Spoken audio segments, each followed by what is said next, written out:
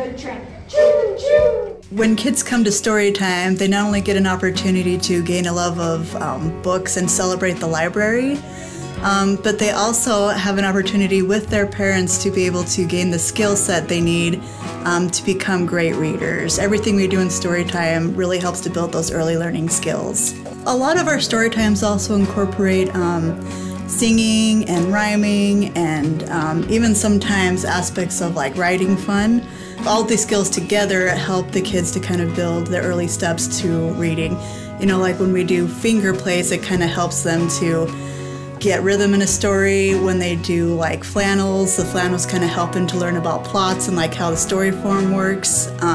When we sing, like the rhyming kind of and the singing both help the song to slow down, and the rhyming kind of helps the kids to really grasp like story forms. It's a great opportunity for the caregiver and child to bond outside of a digital realm. And it is great to see that. I think everything that we do in Storytime really helps the caregiver and child bond. Like that helps to build confidence in learning skills to read when they build that bond with their caregiver. And also it gives them an opportunity to interact with each other in kind of a safe, planned out environment. But I think the interactive element, and especially in person, is such an important part of the learning and growing and the social learning of a child.